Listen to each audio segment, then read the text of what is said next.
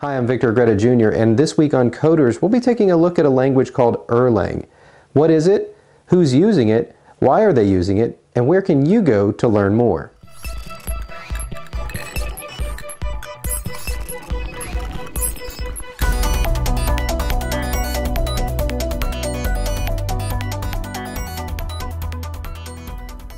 Telecom Careers, the #1 global telecom and wireless job board, telecomcareers.com.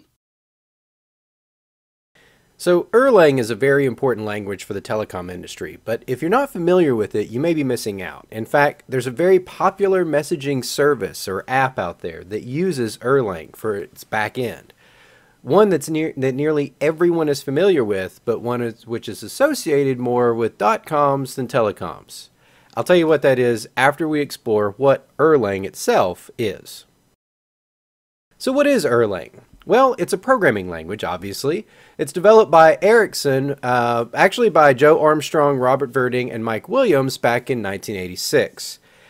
Erlang made its open source debut in 1998, and it was created for some very specific communications needs. Of course, if you're familiar with Ericsson, you're familiar with the fact that they create a lot of telecommunications products. So the company needed a language that would support this distributed, fault-tolerant system. And it had to support code that can be swapped out while it was running. So in order for it to run concurrently and as simply as possible, external libraries were made sort of obsolete, although you can import other libraries. A lot of the processes are built into the language itself. So the language communicates with other processes by passing messages back and forth, whether they're phone calls controlled by a box or text messages with an emoji. Now, Erlang's real power is in its scalability. It's been said that it takes the least amount of engineers per user to maintain, and as I looked into it, I can see why.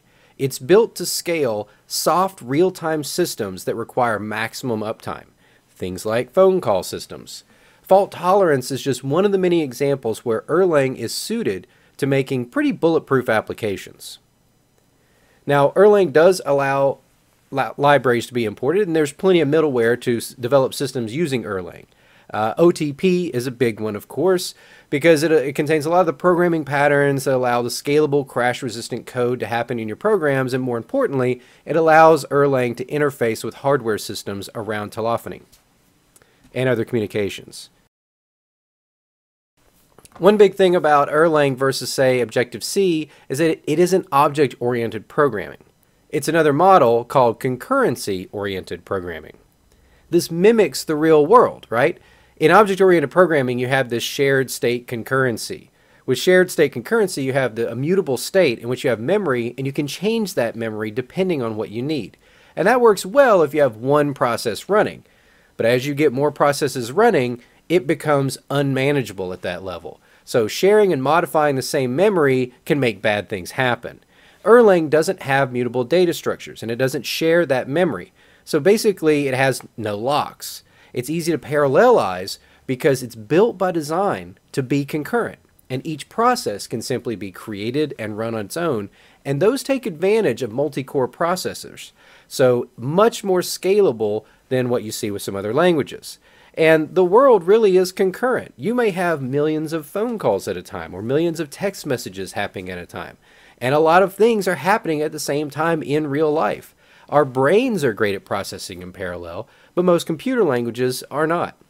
And yet a group of people, let's think about a crowd of people, right? They have no shared state. Each person has their own memory, their own recollections. How do they communicate with each other? Well, they have to use messaging back and forth, whether it's pieces of paper or beams of light or whatever. That's how they actually pass messages back and forth. So Erlang is built on that same sort of model or that same idea that you have individual processes running and they're going to pass information back and forth through messaging versus sharing a pool of memory.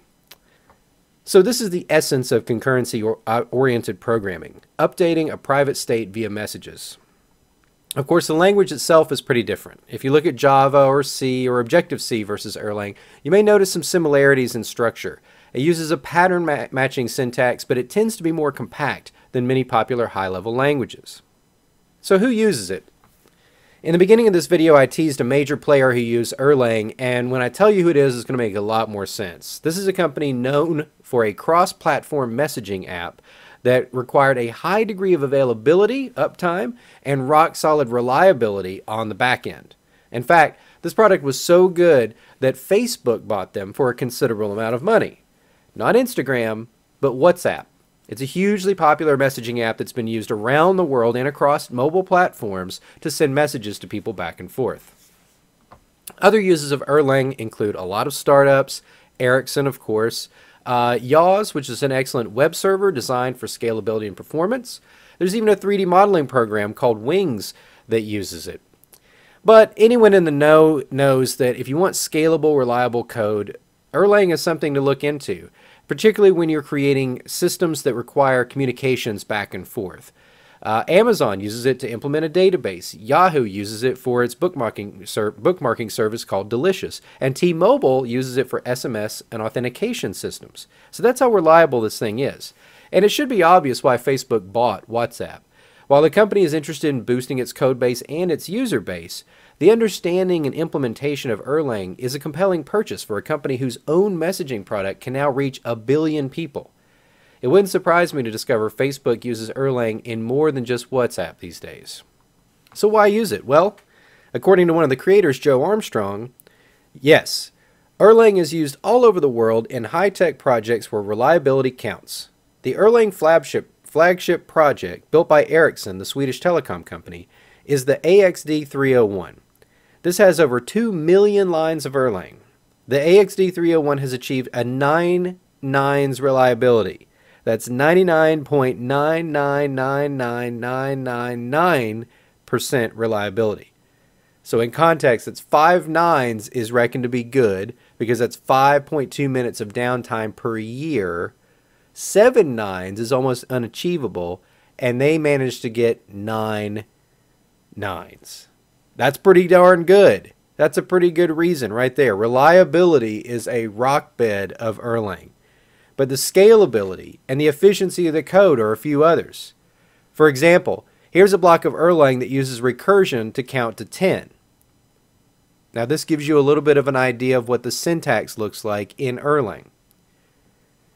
Better still, Erlang's support for distributed processes is what gives it such power and reliability. Here's an example of how easy it is to implement this.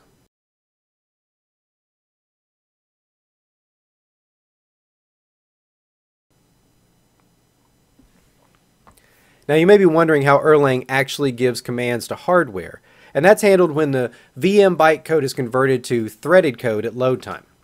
Included is a native code compiler for almost all platforms, and they have a high-performance Erlang project at Uppsala University that they work on this.